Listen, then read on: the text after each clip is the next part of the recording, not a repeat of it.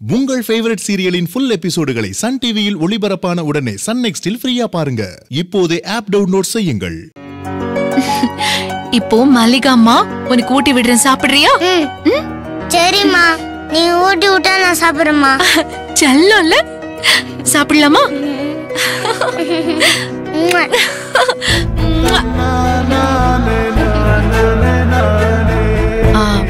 பாரதிக்கா, அந்த சாப்பாடு கொடுங்க. மல்லிகா, சாப்பாடு சூடு ஆறிடுச்சு, நான் வேற சாப்பாடு கொண்டு வரேன். ராகுல், இப்ப சாப்பாடு வந்ததும் நல்ல பையனா சாப்பிடணும், சரியா? அடம் பிடிக்க கூடாது. என் செல்லக்குட்டி நல்ல பையன்.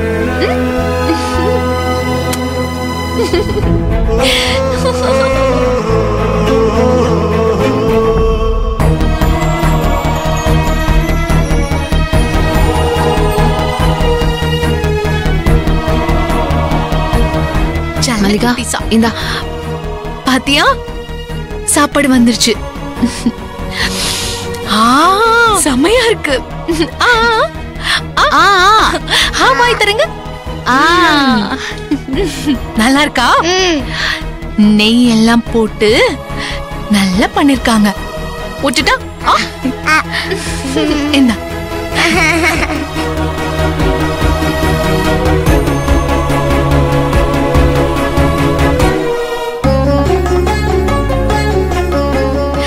சாப்பிடுமா? நான் அப்புறம் சாப்பிட்டுக்கிறேன். இந்தா. ராகுலுக்கு ஸ்பெஷல் சாப்பாடு அது. இது உனக்கு பிடிக்கும் தானே? இரு.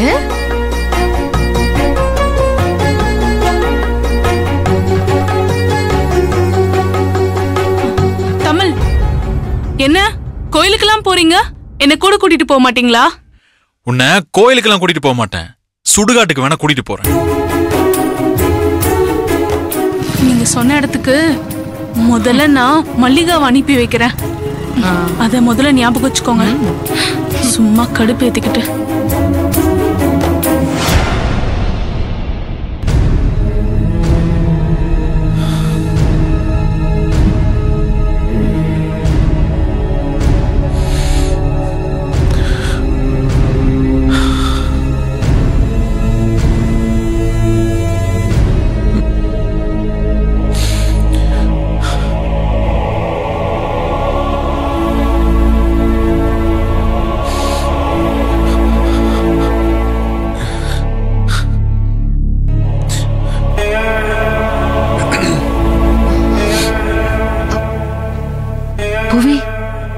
அழறீங்களா? என்ன ஆச்சு? இல்ல, ஒண்ணும் இல்ல பாரதி. சொல்லுங்க புவி.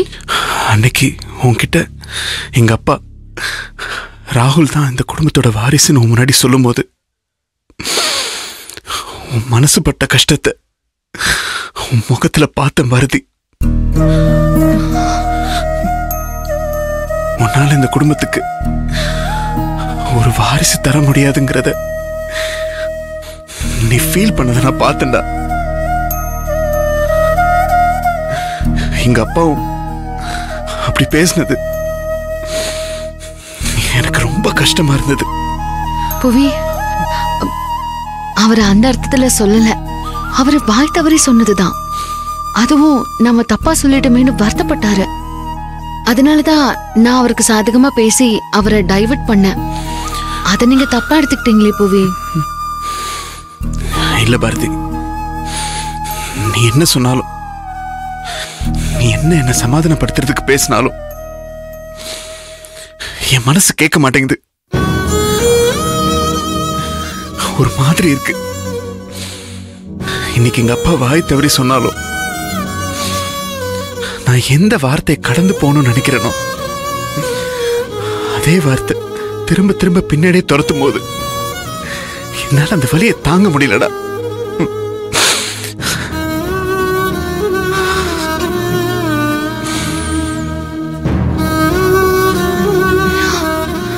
புவி,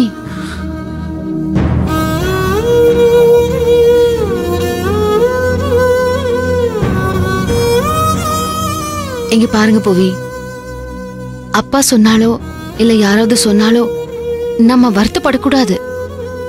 ஏன்னா நமக்கு தான் ராகுல் இருக்கான்ல.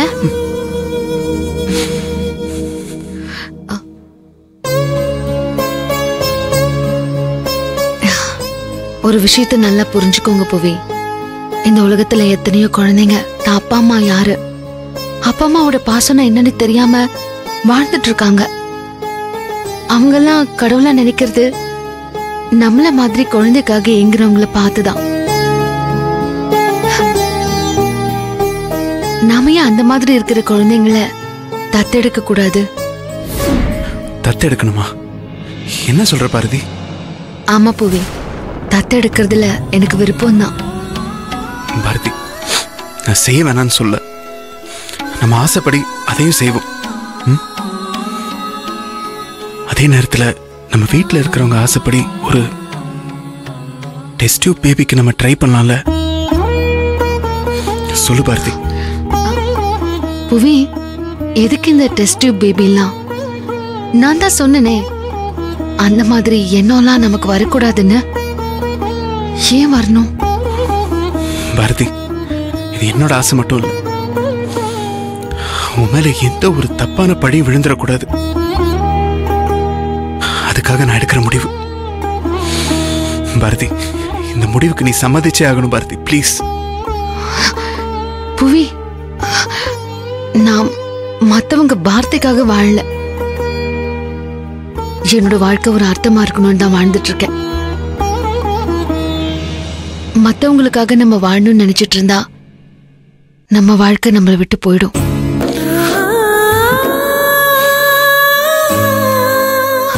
நான் எடுத்த முடிவுதான் நீங்களும் எடுக்கணும்னு நான் உங்களை கட்டாயப்படுத்தல. ஆனா என் மனசுல நம்மளை சந்தோஷப்படுத்துறதுக்காக எங்கேயோ ஒரு குழந்தை பிறந்திருக்குன்னு எனக்கு தெரியும்.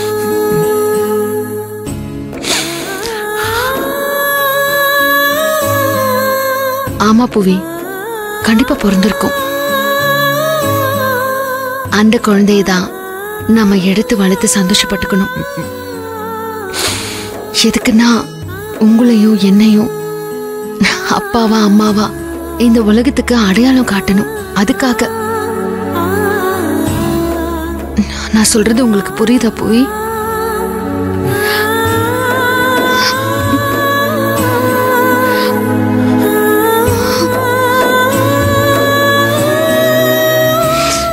என்ன மன்னிச்சிருங்க புவி.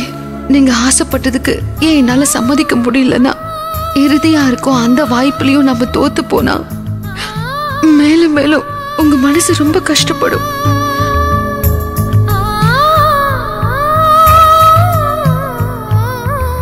நீங்க ஆசைப்பட்டது கிடைக்கலங்கிற வலியை விட அதை என்னால கொடுக்க முடியலங்கிற வருத்தம் தான் எனக்கு அதிகமா இருக்கு.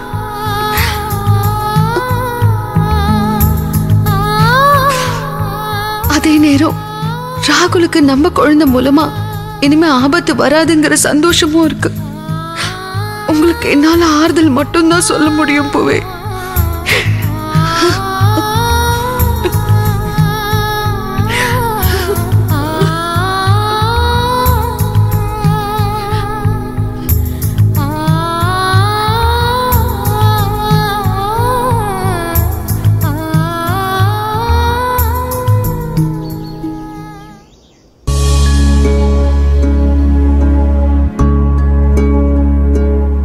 டேய் மதி, என்கிட்ட முக்கியமான விஷயம் பேசணும்னு வர சொல்லிட்டு நீ மூட் அப்செட்டா இருக்க. சொல்லு, என்ன விஷயம்? நான் அப்ராட் போலான்னு பிளான் பண்ணிட்டேன் மச்சான். அப்பா அம்மா கிட்ட கூட பெர்மிஷன் வாங்கிட்டேன். யூஎஸ்ல இருந்து ஒரு ஆஃபர் வந்துச்சு. அப்ளிகேஷன் போட்டேன், ஜாபும் ஓகே ஆயிடுச்சு. வீசா கூட அப்ளை பண்ணிட்டேன்டா. என்னடா மதி இப்படி சொல்ற? சரி, வான்மதிட்ட சொல்லிட்டியா? அவகிட்ட நான் ஏன்டா சொல்லணும்? டேய், நீ அவளை உயிருக்கு உயிரா லவ் பண்ணியடா. அவளுக்காக தானே நீ டிபார்ட்மெண்ட் ஸ்டோர்லயே வேலைக்கு சேர்ந்த. டேய், என் மனசுல தான் அவ இருந்தா, அவ மனசுல நான் இல்லைன்னு தெல்ல தெளிவா தெரிஞ்சு போச்சு. இதுக்கப்புறமா நான் இந்த ஊர்ல இருந்தேன்னு வச்சுக்கோங்க, ஒரு பிரச்சனையும் கிடையாது. அதான் தேவையில்லாத பிரச்சனை எல்லாம் வரதுக்கு முன்னாடி அப்ராட் போயிடலான்னு பிளான் பண்ணிட்டேன். டேய், காதல்னா சண்டை வரதாண்டா செய்யும். அவளுக்கு ஃபோன் பண்ணி தான் பேசேன். அவ நம்பரே நான் பிளாக் பண்ணிட்டேன். அவ வேண்டான்னு நான் தூக்கி போட்டேன்டா. டேய் இருந்தாலும் நீ பண்றதுல ஓவர்ரா. சரி அவ்வளவு விடு.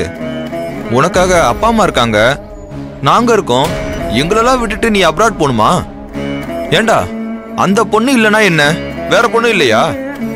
டேய் காதலுங்கிறது போட்டுக்கிற சட்டை மாதிரி அப்பப்போ மாத்திக்கிறது கிடையாது. அது ஒரு ஃபீல்.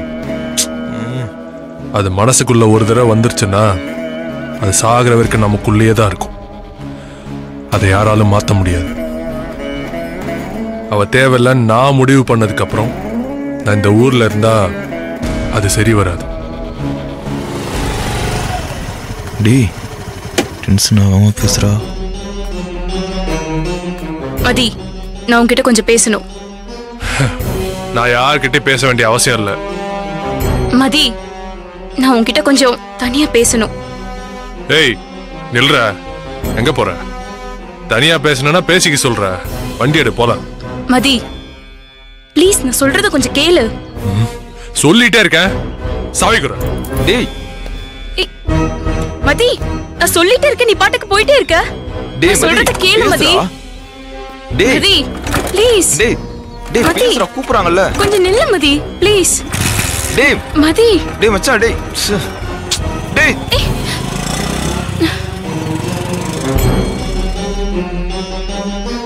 அண்ணா, இந்த மதி நான் என்ன சொல்ல வரேன்னு கூட கேட்காம போறானே. இங்க பாருமா, அவன் முடிவெடுக்க வேணா லேட் பண்ணுவான். ஆனா ஒரு தடவை முடிவு எடுத்துட்டானா அதை கண்டிப்பா மாத்திக்க மாட்டான். நானும் எவ்வளவோ சொல்லி பார்த்துட்டேன். அவன் அந்த முடிவுல தான் இருக்கான். என்னால ஒன்றும் பண்ண முடியாது. சாரிமா.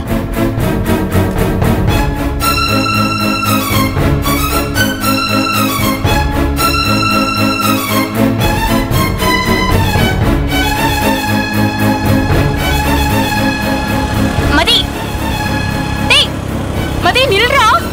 மதி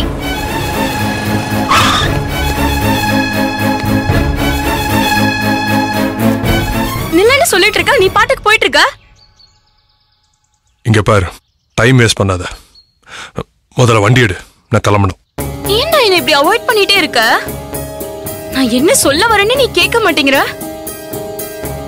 இங்க பாரு, நீ ரொம்ப என்கிட்ட எதிர்பார்த்த விஷயத்த, அந்த நல்ல விஷயத்த நான் ஏன் வாயாலே இப்போ உன்கிட்ட சொல்ல போறேன். இது வரைக்கும் உன்கிட்ட பேசின எல்லா விஷயத்தையும் நான் ஒரு கெட்ட விஷயமா நினைச்சு மறந்துட்டேன். தயவு செஞ்சு வழி விடு. டேய், நான் இப்போ உன்கிட்ட சொல்ல போற விஷயத்த கேட்டா நீ ஆகாயத்திலே பறப்ப. ஆமா, நான் பறக்க தான் போறேன். ஏய்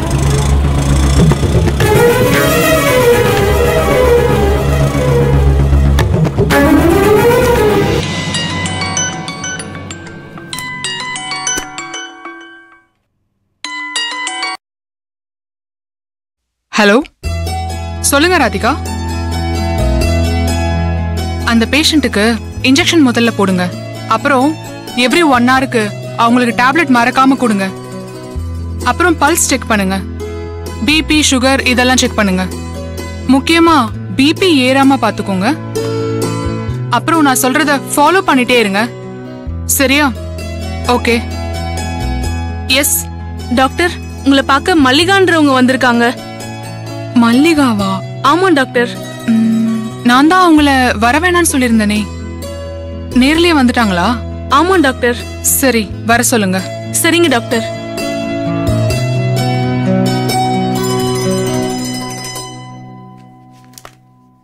எக்ஸ்கியூஸ் மீ டாக்டர். வாங்க உட்காருங்க.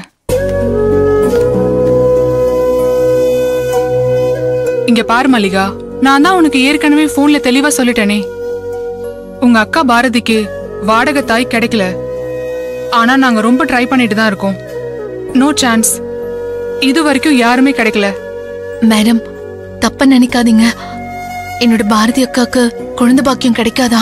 இங்க பாருமா, குழந்தைன்றது கடவுளால் கொடுக்கப்படுற ஒரு வரம். அது எல்லாருக்கும் அவ்வளவு சீக்கிரம் கிடைக்கிறது இல்ல. உங்க பாரதி அக்கா என்ன பாவம் பண்ணாங்களோ தெரியல. அவங்களாலையும் குழந்தை பெத்துக்க முடியல, ஒரு வாடகை தாயும் கிடைக்கல. நிறுத்துங்க டாக்டர். பாரதி அக்கா பாவம் பண்றவங்க இல்ல. அவங்க மத்தவங்களுக்காக பாவத்தை சுமக்கிற ஒரு புண்ணியவதி. என்னோட பாரதி அக்கா தான் வாழ்க்கையவே எனக்காக விட்டு கொடுக்க முன் வந்தவங்க. அவங்கள பத்தி இப்படி குறை சொல்லாதீங்க டாக்டர். பாரதி அக்காக்கு எடுத்த மெடிக்கல் டெஸ்ட் யாருக்குமே செட் ஆகலன்னு சொல்றீங்கல்ல, அப்படின்னா இனி ஒரு தடவை டெஸ்ட் எடுத்து செக் பண்ணிடுங்க டாக்டர். செட் ஆயிடுச்சுன்னா என்னோட பாரதி அக்காக்காக நான் வாடகை தாயா மாற நான் தயாரா இருக்கேன். என்ன மன்னிச்சிடுங்க. நான் பாரதி அக்காவோட தங்கச்சி இல்ல, அவங்களோட ஃப்ரெண்டு தான். நான் அவளுக்காக நானே வாடகை தாயா மாறதுக்கு தயாராயிட்டேன். மல்லிகா, நீங்க சொல்றதெல்லாம் கரெக்ட் தான். ஆனா நான் ஏற்கனவே உங்ககிட்ட சொல்லிருக்கேன், பாரதியோட ரிப்போர்ட் வச்சு பார்த்தா அவங்க கூட மேட்ச் ஆறது ரேரு. அது மேட்ச் ஆனாதான் வாடகை தாயால பாரதியோட குழந்தைய சுமக்க முடியும். அது உனக்கு எப்படி அமையும் நீ நம்புற? டாக்டர், நான் கடவுளை முழுமையா நம்புறேன். கடவுள் கிட்ட பாரதி அக்காக்காக நான் வேண்டியிருக்கேன். கண்டிப்பா என்னோட வேண்டுதல் அவர் நிறைவேற்றுவார்னு எனக்கு நம்பிக்கை இருக்கு டாக்டர். சரிம்மா, நீ சொன்ன மாதிரி நான் உனக்கு ஒரு டெஸ்ட் எடுக்கிறேன். அதுல ரிசல்ட் என்னன்னு பாப்போம். அதுக்கப்புறம் நம்ம முடிவு பண்ணிக்கலாம். சரிங்க டாக்டர். சரி வாங்க.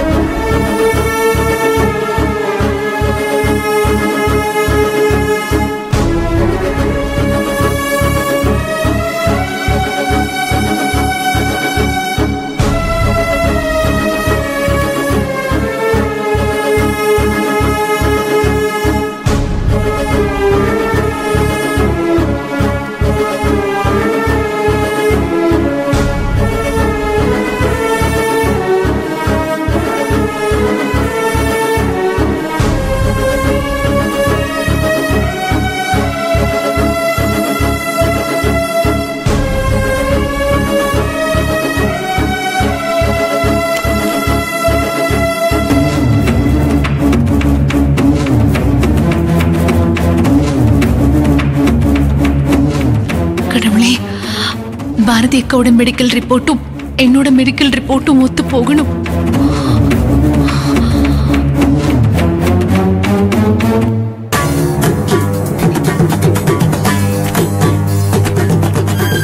இங்க பாரு மல்லிகா, நீ கும்பிடுற தெய்வம் உன்னை கைவிடலமா. உன்னை டெஸ்ட் எடுத்ததுல உன்னோட ரிசல்ட் பாரதியோட கொஞ்சம் மேட்ச் ஆகுற மாதிரி தெரியுது. ஆனா 100% என்னால உறுதியா சொல்ல முடியாது. அதுக்குன்னு படிச்சிருக்கிற ஸ்பெஷலிஸ்ட் டாக்டர் இருக்காங்க. எனக்கு தெரிஞ்ச ஃபாரின் ரிட்டன் டாக்டரும் ஒருத்தர் இருக்காங்க. நான் உனக்காக அப்பாயின்மெண்ட் வாங்கி தரேன். அவங்களோட அப்பாயின்மெண்ட் கிடைக்கிறது ரொம்ப கஷ்டம். நான் உனக்காக ஃபோன் பண்ணி டாக்டர் கிட்ட பேசி உன்னை டெஸ்ட் எடுக்க வைக்கிறேன். நீ அவங்கள பார்க்க போகும்போது இந்த டெஸ்ட் ரிப்போர்ட்டை எடுத்துட்டு போகணும். அதோட பாரதியோட டெஸ்ட் ரிப்போர்ட்டும் எடுத்துட்டு போங்க. கண்டிப்பா நீங்க நினைக்கிறது நடக்கும், நான் நம்புறேன். இங்க பாருமா, நான் டாக்டரா இல்ல, ஒரு பொண்ணா இருந்து சொல்றேன். உன்னோட தியாகத்தை நினைக்கும் போது ரொம்ப பிரமிப்பா இருக்குமா. ஒரு தாய்மை அடையாத பொண்ணுக்காக நீ தாயாகி குழந்தை பாக்கியம் தரப்போற. ஆனா நீ இன்னும் கல்யாணமே பண்ணிக்கலையே. அத நினைக்கும் போது உன்னோட தியாகம் ரொம்ப பெருசுமா. உன் மனசு யாருக்குமே வராதுமா. உன் வாழ்க்கையை அழிச்சுக்கிட்டு பாரதிக்கு வாழ்க்கை கொடுக்கணும்னு நினைச்ச பாத்தியா, அது ரொம்ப பெருமையா இருக்குமா. டாக்டர், என்ன பொறுத்த வரைக்கும் என்னோட பாரதி அக்காக்கு குழந்தை பொறுக்கணும். அது ஏன் மூலமா நடந்துச்சுன்னா அதுக்காக என் உசுறு கூட கொடுக்க நான் தயாரா இருப்பேன் டாக்டர். உங்க விருப்பம் நிறைவேறுமா? நான் சொன்ன மாதிரி நீங்க அந்த டாக்டரை போய் பாருங்க. ரொம்ப நன்றி டாக்டர், நான் கிளம்புறேன்.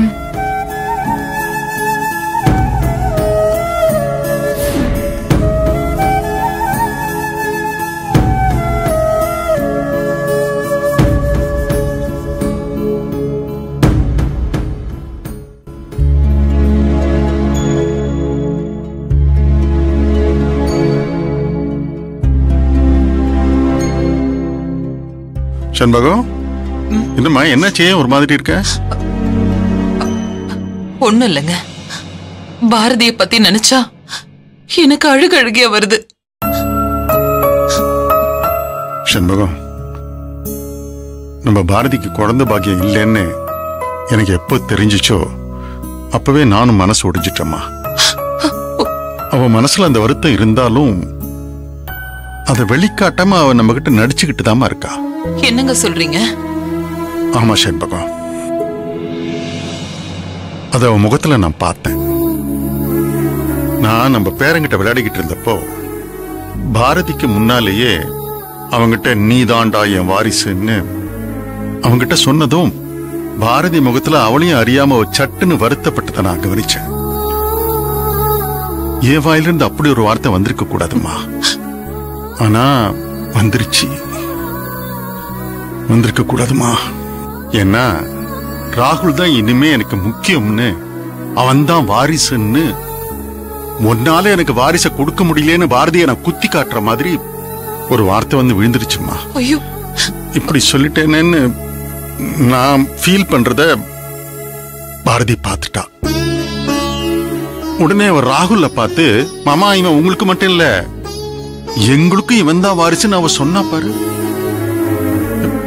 எனக்குள்ள நான் நொறுங்கி போயிட்டேமா. நான் வருத்தப்படக்கூடாதுன்னு அவ சமாளிச்சதை நினைச்சு நான் ஆறுதல் பட்டாலும் ஏதோ நான் பாரதி மனசை கஷ்டப்படுத்திட்டேனோன்னு நான் கடந்து தவிக்கிற சண்முகம். ஏங்க, நானும் அத பார்த்தேங்க. பாரதிக்கு நடந்த மாதிரி வேற எந்த பொண்ணுக்கும் இவ்வளவு சோதனை வரக்கூடாதுங்க. அதையெல்லாம் தாங்கிக்கிட்டு தன்னோட முகம் மாறினாலும் மனசு மாறாம அப்படியே இருக்காளே. அவ நமக்கு மருமக மட்டும் இல்லைங்க, அவ நம்ம எல்லாரையும் பெத்தெடுக்காத தாய்ங்க.